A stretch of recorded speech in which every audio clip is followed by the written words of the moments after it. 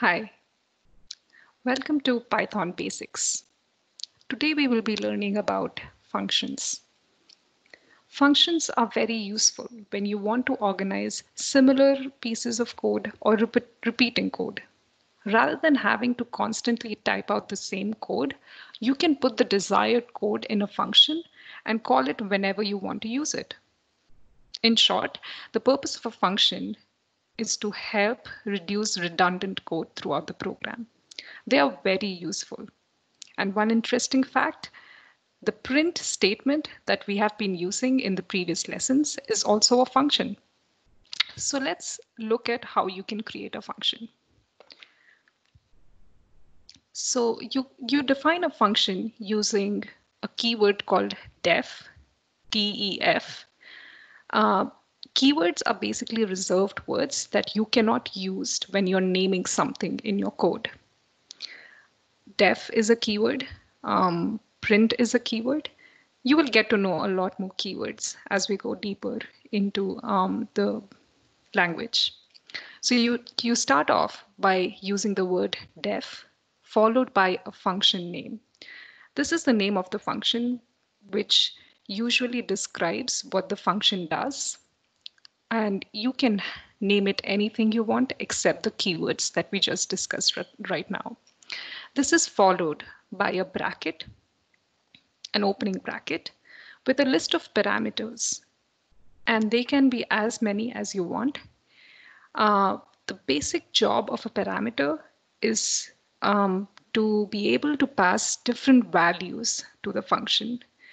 And by being able to do that, you can make your function generic. You can pass in different values to do the same kind of job. You can end the list by a closing bracket and has to be followed by a colon. And that is very important. So this is the defining line that defines your function. Anything after the function is called the body of the function. But if you notice something, there are certain amount of spaces or tabs in front of the lines below the function name, below the function definition. This is very important to figure out what the body of the function is. And as we already discussed, this is the body of the function. These three lines will be executed when the function named function name is called.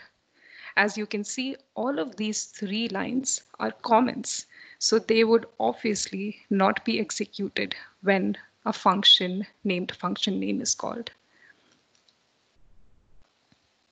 So let's go a little bit more deep into the function body. So, and a body that does not consist of only comments.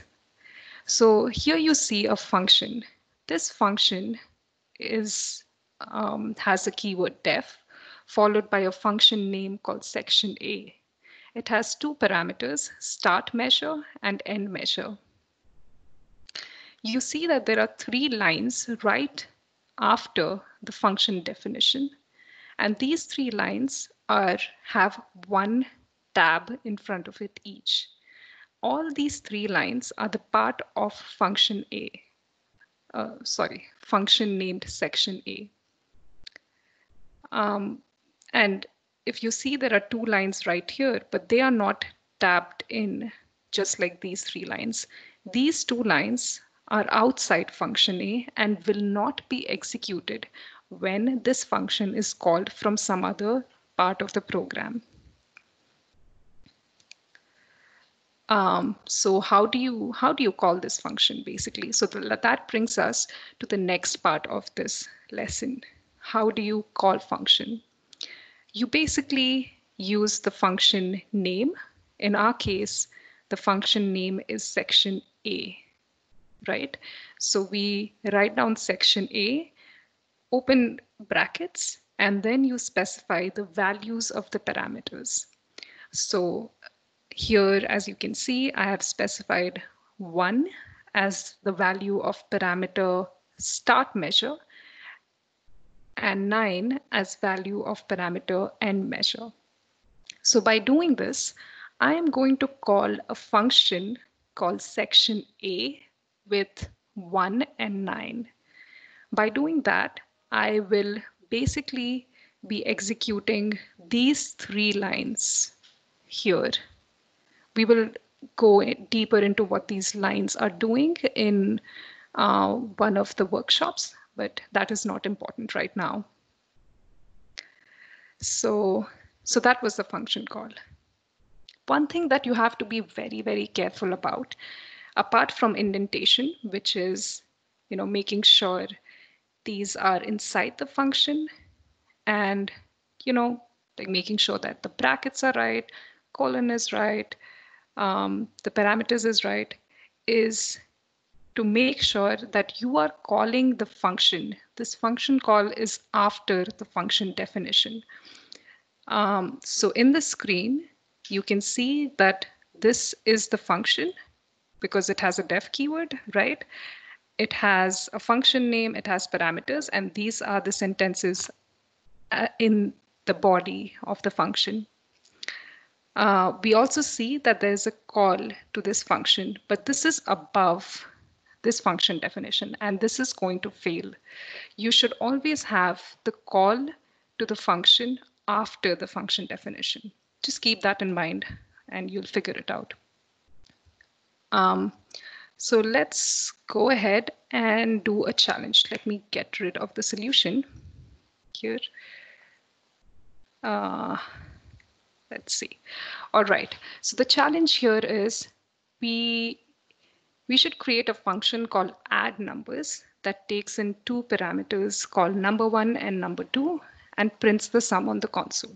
So this is the function that we would want to create. The first thing we would want to do is use the keyword def, and we have already been given a name of the function, which is add numbers. So we put it here, followed by an opening brackets. And it says that the function should take 2 parameters, number1 and number2. So let's put in here. And if you remember, it should be followed by this. All right, so for anything inside the function, I should have 1 tab or spaces. And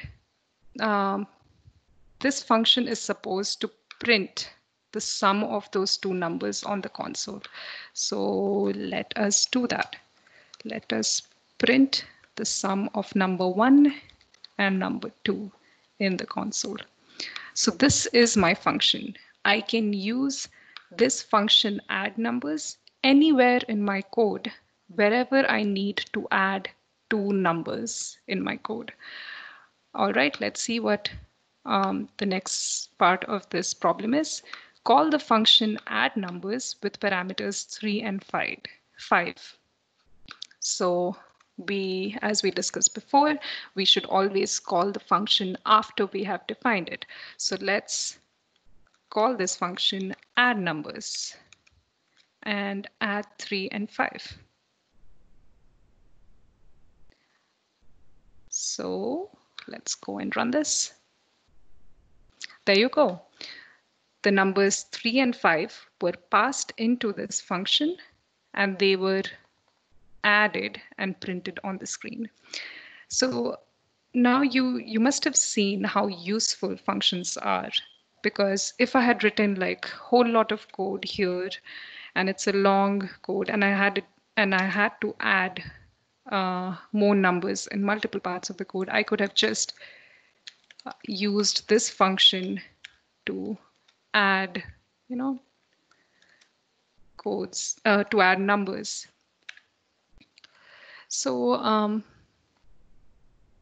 there you go. So those are functions for you.